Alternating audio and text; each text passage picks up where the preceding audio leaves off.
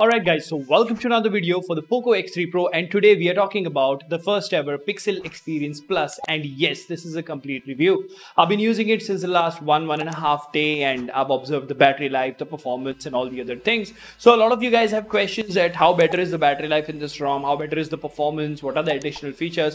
Now about the additional features, there'll be a side-by-side comparison video coming up in which I'll be comparing Pixel Experience Normal versus Pixel Experience Plus, so stay tuned for that. But for today's video, if you haven't already, please subscribe and hit that notification bell icon because it doesn't cost you anything and it really motivates us to make amazing content like this. Now without further ado, hello awesome people, welcome to PhoneOps.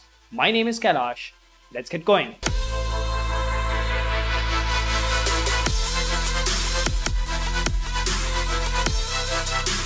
Alright, so let's see what we have here. This is Pixel Experience Plus, and as you can see, there are not many applications that are installed. I just have a game BGMI and a few benchmark applications that are installed. And the main motive of this video after reviewing Pixel Experiences is there anything better? Because on Android 12 or 12L or 12.1, whatever you're gonna call it, this is the first Pixel Experience Plus edition, and that is the reason we're gonna do a quick review about it.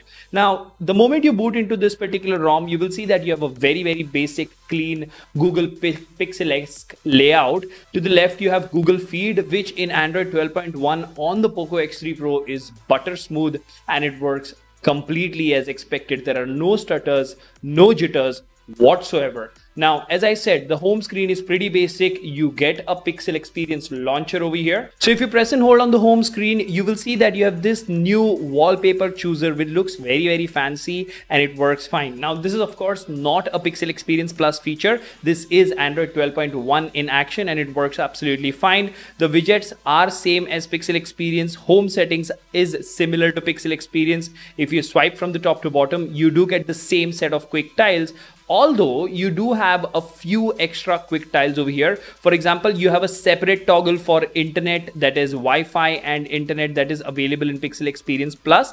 Apart from this, if you see, you have caffeine as an option which is available over here, and there was reading mode and heads up. So these options are not available in the normal Pixel Experience, but in Pixel Experience Plus they are definitely present. Also, if you talk about the volume slider over here, you will see it has a very nice and neat fancy animation over here. So this particular option or this particular look of the volume panel is not available in the normal Pixel Experience version. It has a very basic volume panel in Pixel Experience. Along with this, if you press and hold the power button, you will see that you have advanced reboot. If you click on restart, you get system recovery and bootloader. You can also get screenshot and a few other options. So this yet again is not something that you will find in the normal Pixel Experience. But if I keep going on like this, you know what would happen is the video that is going to come, which is Pixel Experience versus Pixel Experience Plus, will not make any sense. So let's not reveal all the secrets and let's talk about this particular ROM. So your first question, is Pixel Experience Plus smoother than Pixel Experience? No, the smoothness is on par. Is it better in terms of performance compared to Pixel Experience? No, the Plus edition and the Pixel Experience edition have the same performance.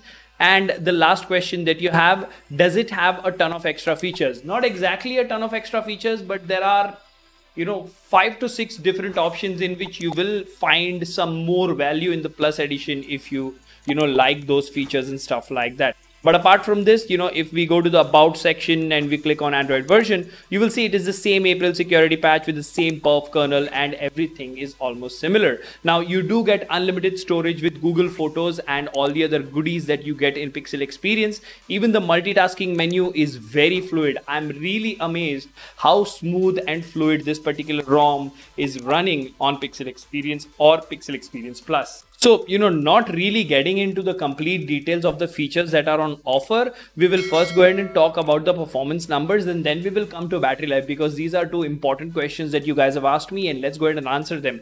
So first things first, question about performance. Let's go ahead and have a look at the CPU throttle test. So as you can see over here, this is Pixel Experience 93% throttling. This is Pixel Experience Plus 91% throttling. So not major difference when it comes to Pixel Experience versus Pixel Experience Plus.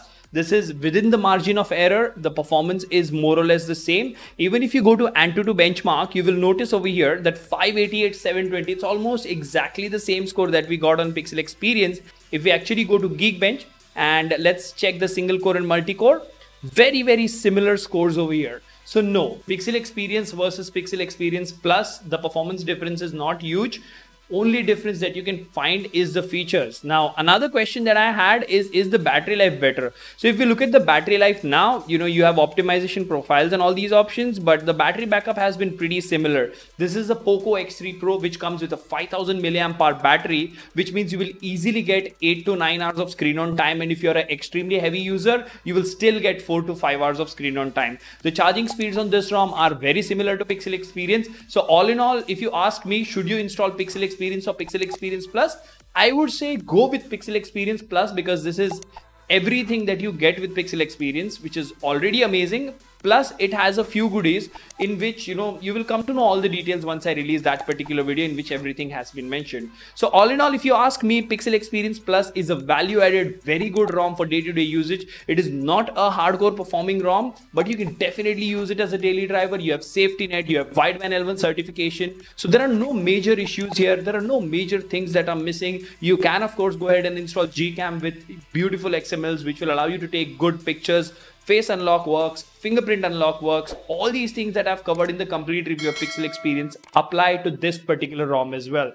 Now, without making this video very long, I will tell you Project Arcana, Derpfest, a ton of custom ROMs that have been released for the Poco X3 Pro, including Project Elixir. All of them will be reviewed one by one. Now that we are in this new space and we are making videos back to back, you will have 3 uploads every single day coming to your way very soon. Let me know in the comment section what you think about this video. Until the next one, this is Kailash signing off at PhoneOps.